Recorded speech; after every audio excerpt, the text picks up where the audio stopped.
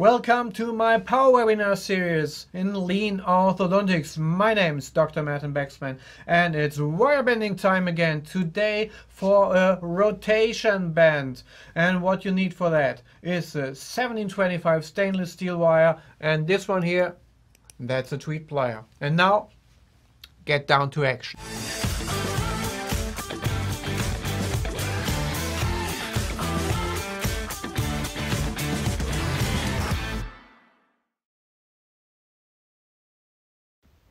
The rotation bend is bent into a 1725 stainless steel wire in a 22 slot, and we use a tweed plier.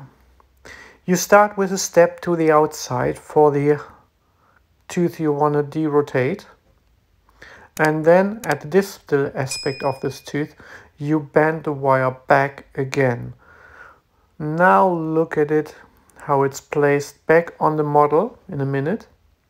And you can see how it will rotate the two. The last thing to do is adjust the width, the transverse plane of the wire.